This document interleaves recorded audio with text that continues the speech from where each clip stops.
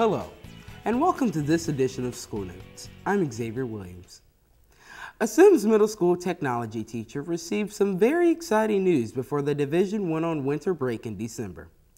Connor Dunn applied for a grant from the Northrop Grumman Foundation and was a finalist for the $100,000 Fab School Lab Science Classroom Makeover Contest. There were 5 winning schools nationwide, and our superintendent, Dr. Jeffrey Smith, surprised Mr. Dunn with the news in his classroom. Hi. Mr. Dunn? Yes. Hi, I'm Jeffrey Smith, superintendent. Nice to meet you. How you doing? I'm doing well. We're here with a special announcement today. Something regarding Northrop Grumman in terms of Fab Lab Makeover, to share with you that you're the recipient here Oh my gosh, of a $100,000 lab makeover, and so we have an early holiday present for you to make that announcement and to say congratulations to you, and we're very excited, and so I'm so happy. I can't wait to tell my mom. I'm a little overwhelmed. I'm trying not to cry. I'm just tears of joy and happy. A lot of my students put a lot of hard work into the video, and I've had a lot of support with just all the staff and administration, superintendent, my boss for career and technical education, and I do want to give a shout out to my mom. She's my biggest fan, and I'm a mama's boy, so I can't wait to tell her because I know she's going to be so proud of me. But I really want to get more into the synthetics and more of the material processing instead of just wood. So I'd love to do something with metal. I'd love to do something with fiberglass, but with fiberglass, there's a lot of safety hazards with it. But I do want to start doing a lot more rapid prototyping with 3D printers. I really want to get a laser cutter engraver. Just teaching kids or exposing them to all the technology at such a young age gets them interested. I mean, why would you want to pay someone else to do something when you're capable and you have the skills to do it yourself? We're very excited to see what is in store for Mr. Dunn's classroom, and we'll follow up with him during the school year. Phillips Elementary held a ribbon-cutting ceremony to mark the completion of their breezeway enclosure. It gives students covered passage from building to building. Phillips is the 4th elementary school to have this kind of makeover. We've really increased security, not only with the kids movement, but also when we have guests to the building. This particular breezeway was built with a security vestibule, or at least that's what I call it, so that parents and other visitors buzz in at the front of the building, and they're seen on camera, and they can state their purpose and who they are, and then they come into the building and go to the main office before they can pass to any other area of the building. Now with this breezeway, we don't have to worry about them being out in the cold. They can just walk right on through, and it's just going to be so much better for all involved. The breezeway is definitely going to make the neighborhood look beautiful. That's just riding by, it totally looks like a totally different school. It's gorgeous. It's well needed, long deserved to have this, and I just think it's going to help the whole neighborhood having the school, that breezeway put in there. Phoebus High School students had the opportunity to meet with potential colleges and employers recently. The fair hosted numerous vendors and gave students the chance to discuss their career and college plans one-on-one. Today we have about 32 people. We had a few cancellations, but still a good turnout. So we have some 4-year colleges, some trade schools, some employers like Marshalls and First Advantage and Old Point who are actually looking to hire entry-level people right away.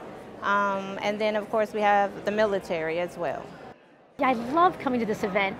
I believe it's my 13th year, and every year I meet so many good students from Phoebus. As a representative for Johnson & Wales University, I talk to the students about our programs in culinary arts, marketing, business, and it's a great fit because the programs in Phoebus, as well as for some of the students who come from Kickingham and the other Hampton City Public Schools for the culinary program here, are wonderful candidates for the Johnson & Wales College of Culinary Arts.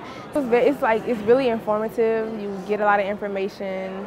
Like even if you weren't sure about college, they have like stuff about the Army and the shipyard and stuff you can do coming right out of high school. So if you weren't sure college was the path for you, there are other things that you can do. So I mean, I think it's a really great thing because it's not just for like seniors. Everyone, like all grades can come to it, so you can find your career path. 35 Hampton High School students from Mr. Frederick's art class participated in an internationally known memory project. The organization asked for art students from around the world to create one-of-a-kind portraits for disadvantaged children. Hampton was connected with Madagascar. Once the portraits are complete, the memory project staff delivers the artwork in addition to a monetary donation. During the exchange, photographs are taken of the excited children, which are sent back to the artist.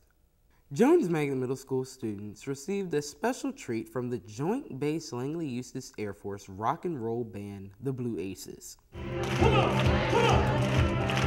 Students were able to see professional, enlisted musicians perform as a reward for good results on critical skills assessment testing. The kids had a wonderful time. I think that they were surprised that it was a rock band and it was a lot of the pop music that they all listened to. So I think they really loved it. Everyone in the building commented that they were talking about it all day. And you know, I think the Air Force musicians are great role models for our kids. All have at least 1 degree in music. Many of them, most of them, 2 degrees, and there are a few even who have 3 degrees on their instrument or voice. It's a great thing for our kids to be a part of and get to see that that's a possibility for them even when they continue on past high school and college. Students at Bethel and Kecoughtan High Schools receive Google Chromebooks as a part of the digital learning program. It is a pilot program at the 2 high schools and will be fully implemented at a later date. We'll have much more on the distribution of the computers in the next episode of The Digital Bridge, which is coming soon. The Digital Bridge is a new show produced by PEG TV and hosted by Paul Lawrence, the Director of Information Literacy. You can catch the show at these times on television. Now, let's check out what's happening on Hampton City Schools' social media outlets. On Twitter, you can see students from Bryan Elementary experiencing hands-on learning in Miss Brown's and Miss Thompson's 5th grade classrooms. Andrews Pre-K through 8 students create comparison charts in Miss Leonard's 3rd grade classroom. On Facebook, you can see Lindsay Middle School's Spelling Bee champions and Phillips Elementary students investigating sound by using straws and plastic strips. Also, pre-kindergarten registration has begun. Please check out Hampton City Schools' website to find out all the information and dates needed to register your child. Thanks for watching this edition of School Notes. Please send us your story ideas so we can share what's happening around Hampton City Schools. Remember, it's every child, every day, whatever it takes. I'll see you next time.